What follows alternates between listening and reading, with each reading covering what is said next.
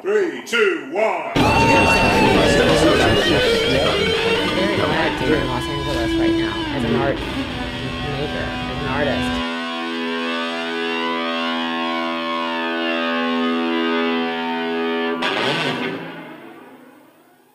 I'm in Fremantle talking to Susanna Castleden and Susanna. Hello. Hello. Tell me about your work and the, I suppose, underlying conceptual framework of it. I guess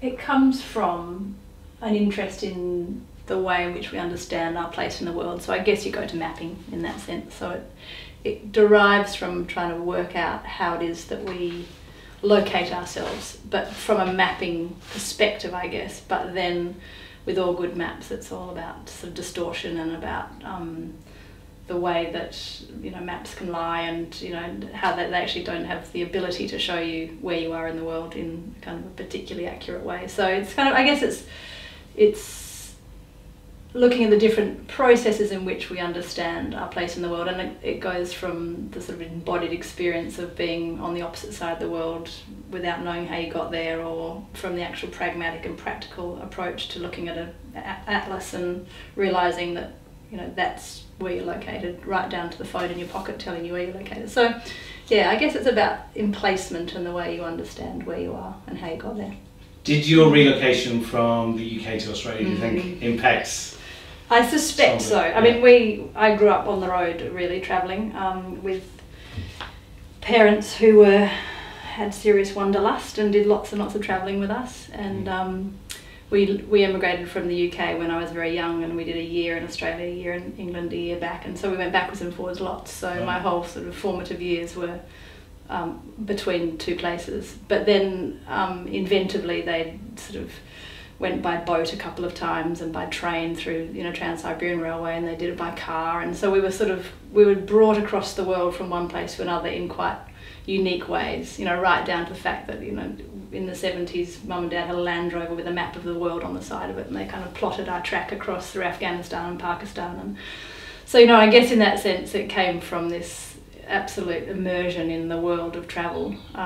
So you actually did that trip by road? Yeah. Oh, yeah. I was only 3, but hey. Yeah, but still, I Yeah. mean, that is just I remember the incredible. Trans-Siberian one, because I was coming back from England on a train all the way through kind of East and West Germany then, well, West then East, and then through Russia and to Vladivostok. Through Russia back in the days of the Yeah, Soviet it was just Union. after the, it was a couple of years after they'd had the Olympics in Moscow. So it was, Wow. yeah.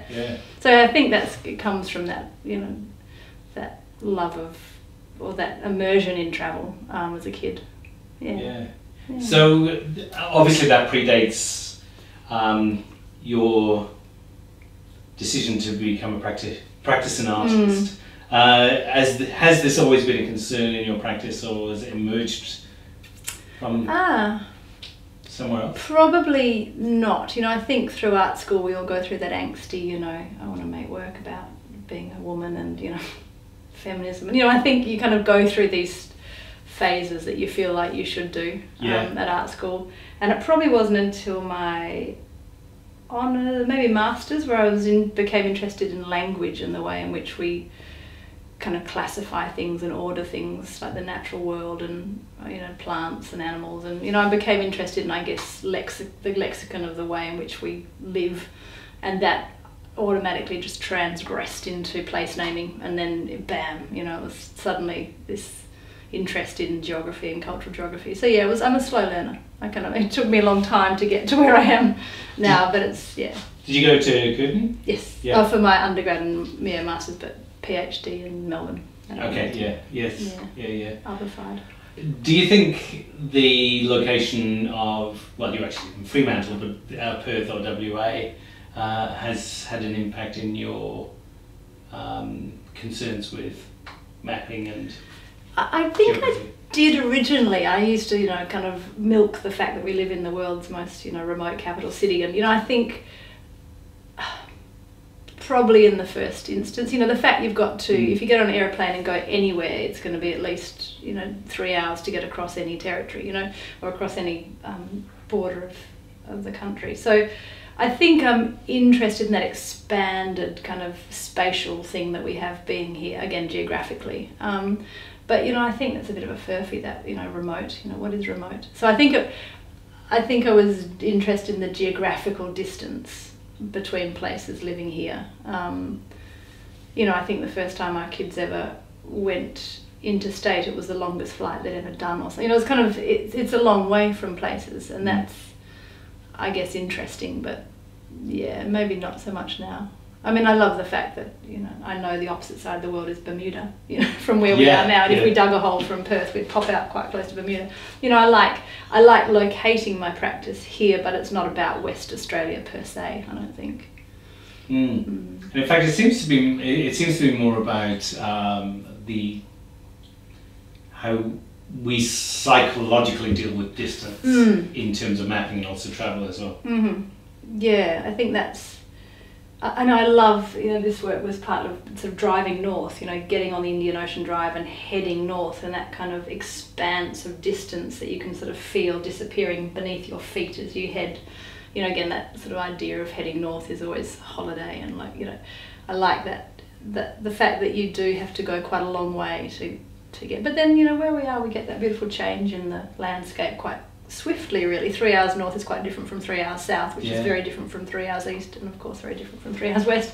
So I think we do have that quite uniqueness of, place. Are these lines of... Yeah, it's Indian Ocean Drive, so it's the main kind of drag that goes up the, it's kind of like the main tourist route heading north, and these are the line markings that are down, well, they're not actually from the middle of the road, because... I was going to say.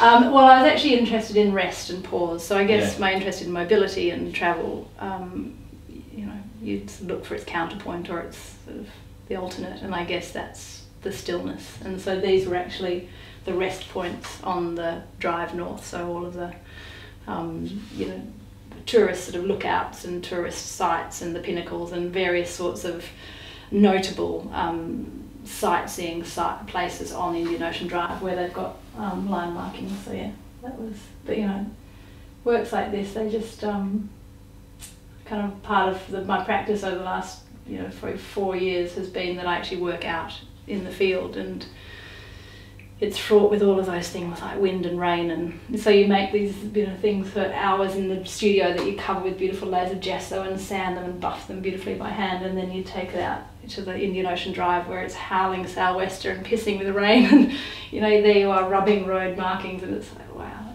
that's, which is all part of it, you know, they always look a bit beaten up, and so the environment is important. A lot of the work that I've seen of yours is rubbings. Can you tell me a bit more about your decision to use that technique, where that came from, and what you think the effects of that might be? Yeah, it's a tricky one. Oh no, it's not tricky at all. It's it has been a really, really strong part of my practice probably for the last 4 years, and I don't quite know how it emerged in such a kind of emphatic way, except I come from a printmaking background, and I guess with most printmaking processes it's that sort of 2 steps forward and 1 step back. You know, you rub ink on, you rub it off, you print it. And so with this particular frottage process I put layers and layers of gesso on first, and then sand it back with sandpaper. So again, I think of them as more like prints. I mean, I guess frottage is a print anyway, but so I think practically I've always been interested in overcomplicating things, and you know, why just get out a black pen and make a black mark on a piece of white paper when you can, you know, overcomplicate it by putting lots of layers of gesso on first. So I think practically it came from my interest in just sort of in trying to find out new ways of doing things. But then kind of conceptually it was very much based on a project that I did where I wanted to go to the other side of the world, which is Bermuda. And I did this sort of research project where I found out everything I could about Bermuda without going there. So I bought the souvenir postcards, and I bought the, you know, souvenir t-shirt, and I bought the guidebooks, and you can see them all lurking around the house, around the studio. And I decided, and I looked at the webcams, and I read all the travel reports, and so I wanted to try and get to know Bermuda without going there. This is a long way to get to your answer. And by doing that then, I thought, right, now I know Bermuda, I want to actually physically go to Bermuda, to the other side of the world, but I don't want to know how I'm getting there or back. So a lot of it was about knowing and not knowing. So I embarked on this journey that was beautifully curated by my collaborator, Bevan, where he actually did all of the planning, and all I said is I want to get to Bermuda and back without knowing how I'm getting there, and I want it to be in 3 weeks, and I want to go on many modes of transport as possible. And so he actually did the planning and didn't tell you? I didn't know a thing. So I just had to turn up to the airport, and it was revealed that we were Ho Chi Minh City, and it was a mad, and I only wanted to stay in different places for 1 day at a time, so it was just a frenetic pace, Istanbul for a day and back out to Copenhagen for 2 days, and so it was mad, it was terrifying, and it was tough going because I'm a control freak and I like to plan these things, but it was about that not knowing. So anyway, that's another story. I won't. Just as an aside, though, do you think that because one of the things that I found interviewing lots of artists is that quite often they will find ways of actually taking away the control? Yeah, it was absolutely that, and I think because I'd been interested in this whole idea of mobility and how we'd come to know the world, and that we'd have so much access to knowing so much now. How do you undo that and almost go back to that, call it childlike space of being dragged across the world in the back of a Land Rover by your parents? How do you go back there?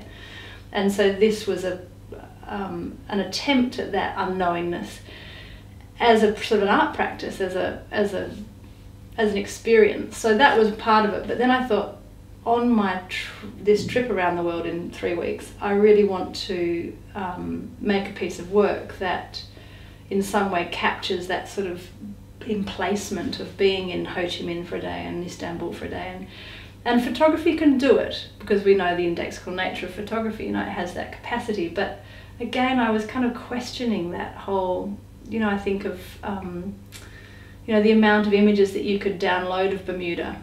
Doesn't say you've been to Bermuda. So front art came into play because it is absolutely embodied. You have to be there on your hands and knees rubbing the grates of of whatever place you're in, as that sort of tangible, tactile, indexical nature of it. So I saw front art as being very much about that hands on the ground presence in the place.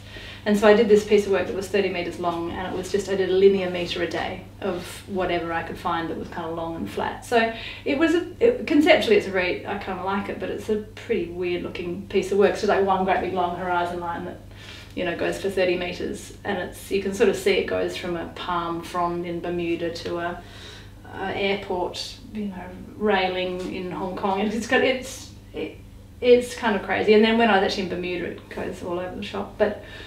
So front art really emerged from that, and again, I didn't know where I was going, so I couldn't anticipate that I was going to be in knee-deep snow in Copenhagen or pissing rain in New York City. So I had to sort of adapt that, I guess, the thing that I thought of that this work would be as I went. And again, you're jet lagged, and I had gastro, and it was mad, and you just had to kind of adapt with this lump of massively heavy roll of paper that I carried around as hand luggage. And because our itinerary was quite frenetic, that it was raising some eyebrows by the end with the customs officers. Anyway, so front art, to answer your question, that as a practice of being emplaced with something, whether it be a railing in an airport or the New York City sidewalk grates or whatever, I became very fascinated by. And it also means that you as a practitioner have to stop for a minute. Even though I was interested in mobility, as I was saying before, that counterpoint stillness, you actually have to stop and be in the presence of this thing. And so that's what then led on to the works that are in the show in Span, which is where I actually wanted to work on stationary objects. So rather than me being the crazy mobile thing that went around the world, I actually wanted to find crazy mobile things that go around the world like airplanes and actually be in proximity to them stationary. And again, so the front art comes back into play, because to actually be standing on an airplane wing for 2 weeks is a pretty remarkable thing to do. And again, front art can capture that more so than maybe a photograph or a painting or I don't know. Scott, it was interesting the other day, the conversation about performance, but that's another story.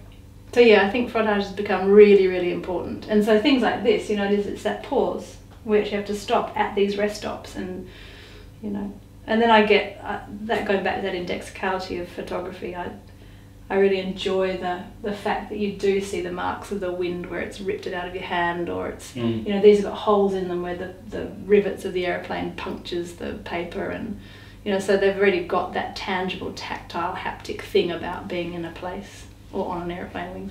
What do you rub them with? Do you sandpaper? Right, yeah. So yeah, it's and underneath them all, of course, to go back to the mapping thing, are maps. So all of these ones here are all maps of the actual area that I drove up.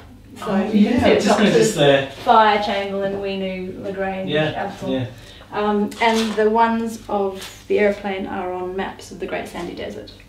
Again, that sort of, you know, I had to go to Arizona to a boneyard to find these stationary aeroplanes, and I like that sort of bringing an Australian redundant map to a redundant aeroplane in a desert in Arizona. The interesting thing about that as well, I think, is you find yourself in the process in close proximity to a part of this machine that we never really, I mean, as much as we air travel, we very rarely will actually get that close. Yeah, and I marvel at flight, you know, I still do. Yeah. And and I'm very, very keen on airplanes. And so I'm fascinated by the actual objects themselves, but further, you know, I guess more than that, I'm interested in that whole experience of being in this place that is so disconnected from the world. And again, I'm somewhat not good at flying, but I do it because you know, it's part of what we do.